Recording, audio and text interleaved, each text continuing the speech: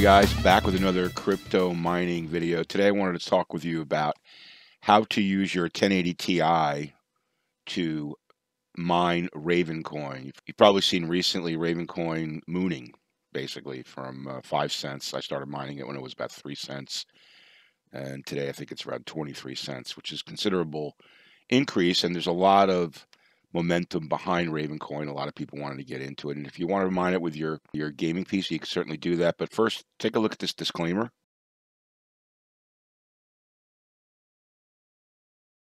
All right, now that we got that out of the way, let's talk about Ravencoin. So it's a peer-to-peer blockchain handling efficient creation and transfer of assets from one party to another.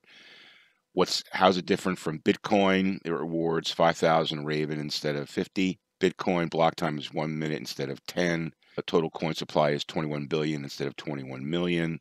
The new algorithm, CAPA, which allows for decentralized mining. It's basically a coin that is for GPU mining. It's a GPU-friendly coin, if you will. And it's got projects from gold assets, like hard assets, physical assets, land deeds, energy credits, etc. You can read about it here, and I highly suggest that you do that. It's ravencoin.org. So the first thing you want to do is establish a wallet. If you don't have one, a Ravencoin wallet, you could do that by using one of their wallets or a third-party wallet. You want to have a wallet where Ravencoin is supported.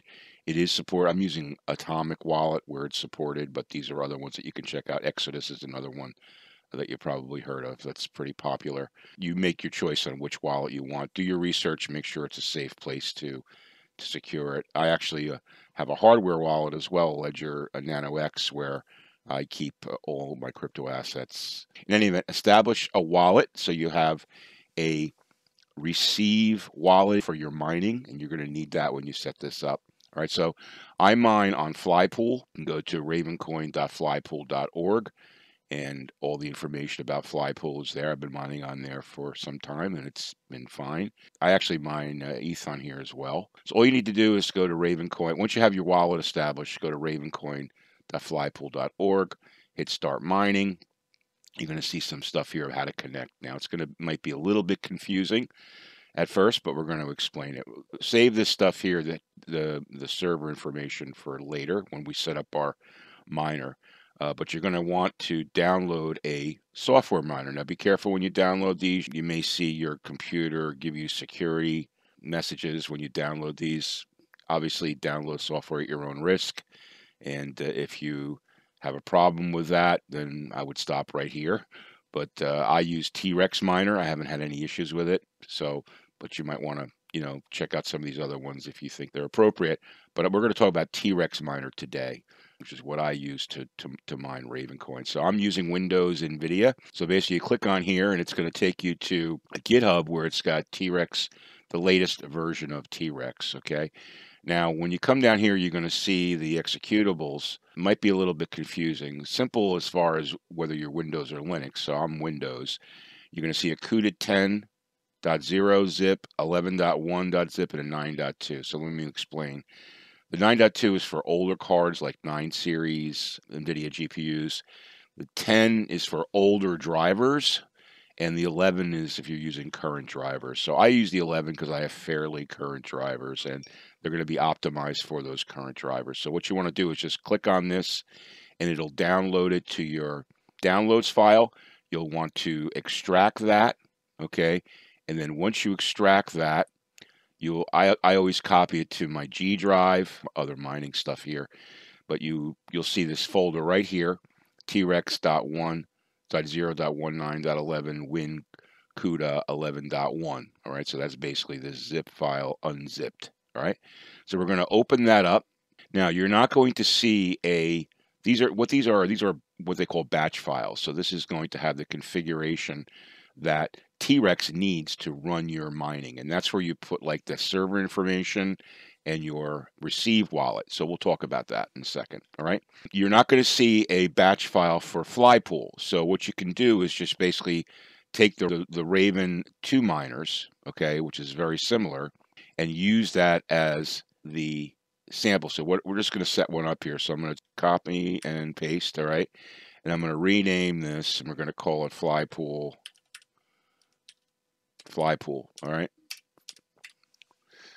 And what we'll do now is we'll go to Notepad and we'll open that up.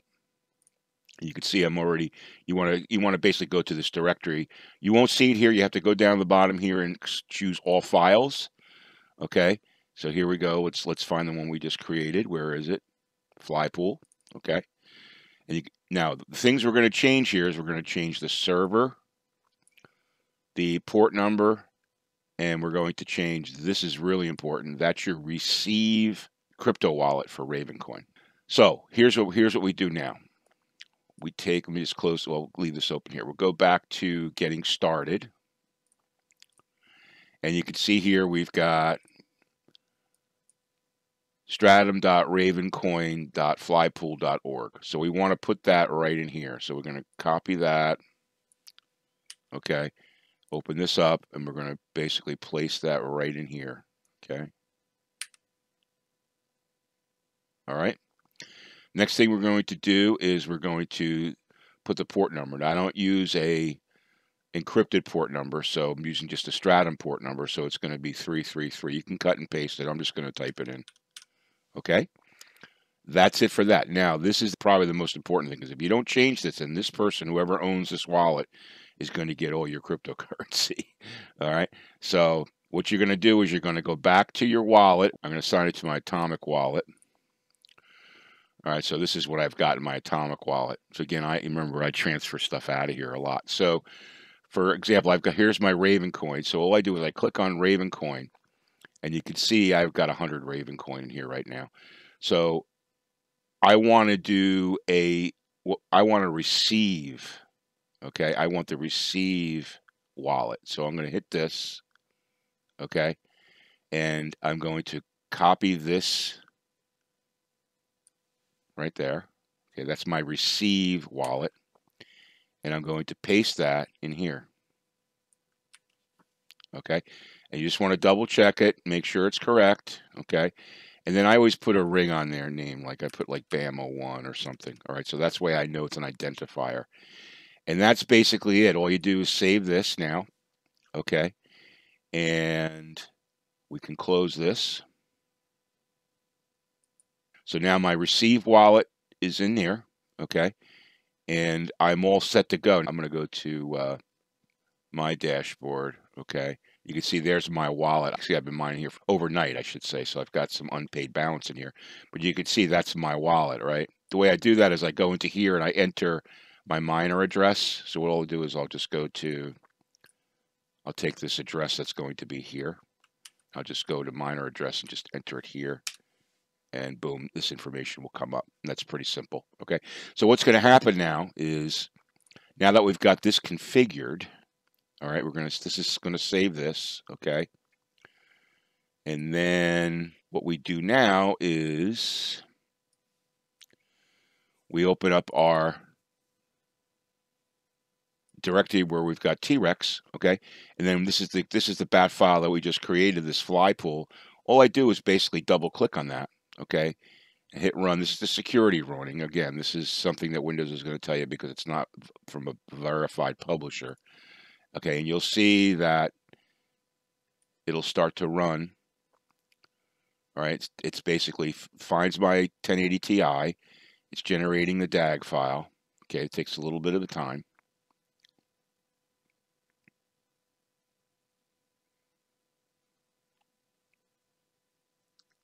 Going through the DAG process.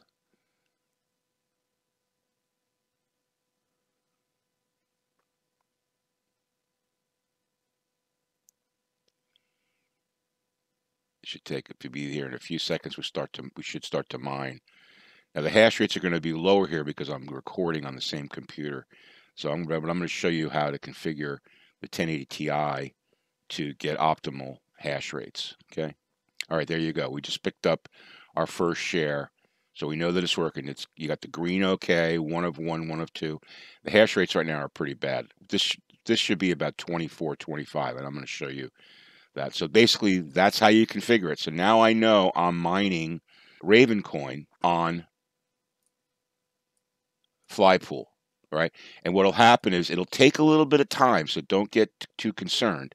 It'll take a little bit of time, and you can actually verify your address here. This is what I should tell you. So if you look up here, when we first start T-Rex, you should see your address here. You'll start to see Ravencoin start to build up as you process more shares, okay? Don't be alarmed if it takes a little bit of time. You want to definitely give it a little bit of time. So I'm gonna stop this now because I want to show you how to do some configurations. But first, before we do that, one place you might want to check out is bitcointalk.org. There is a specific thread there for T-Rex. A lot of questions are answered in there. If you have any questions, you can post them there. So you might want to check that out. All right. So now let me switch to my camera view so I can show you with how I do the configuration of the 1080 Ti to get the most hash rate. So let's take a look at that.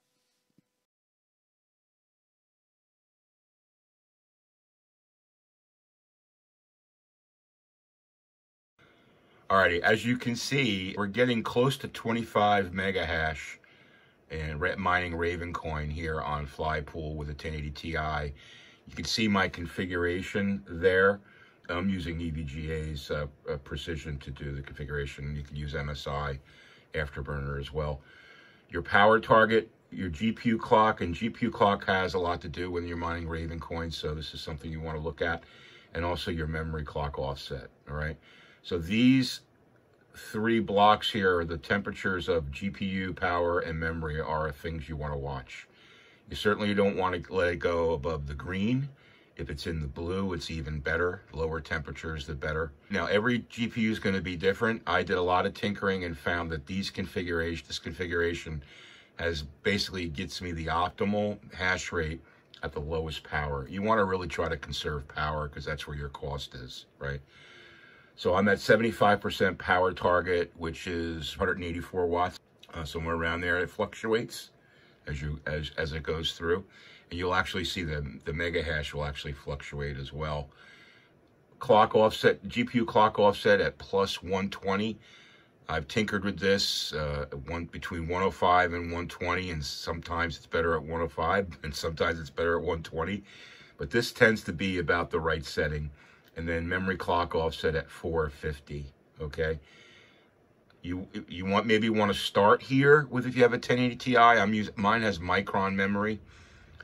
You may want to be different if you've got Samsung memory in your GPU, but you may want to start here and then just tinker with it to find the right balance. You can see I just picked up a share at 25 mega hash right there, which is really kind of like the number I like to see with this card, 25 mega hash, provided that the temperatures stay relatively low. All right, I think these are pretty decent temperatures at a pretty good return on hash rate and power as well.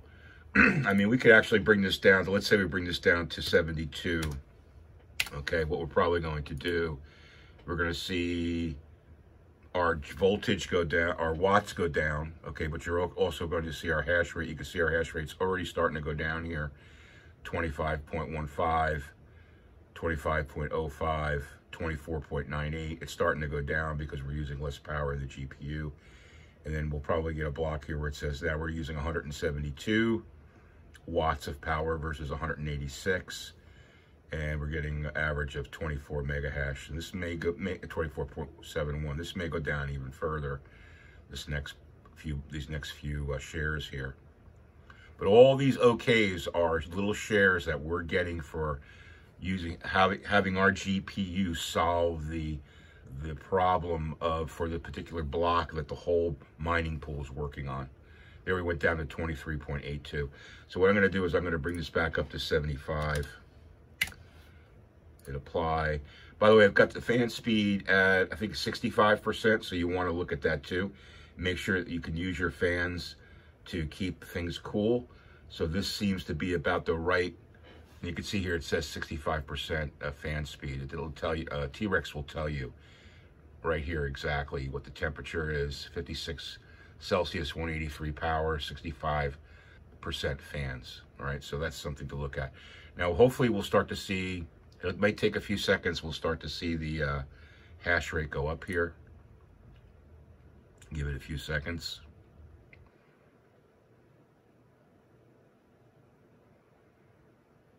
You can see 23.78. So it's starting to come up a little bit. And the power usage has come up as well. We were at 172 before. There we go, 23.98, 97. It'll probably get to 24 next here.